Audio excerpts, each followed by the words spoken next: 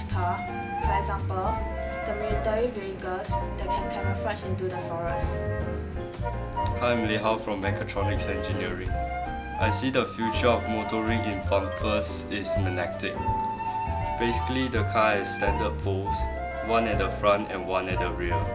Front system would be triggered by brakes and the system at the rear would be triggered only when the following car is near. When it's triggered, as we know, light pole will repel and hence it will reduce collisions. The body of the car will be made from LED panels so that it can change its colors. I would like to see a car that will drive to wherever I am when I press a button.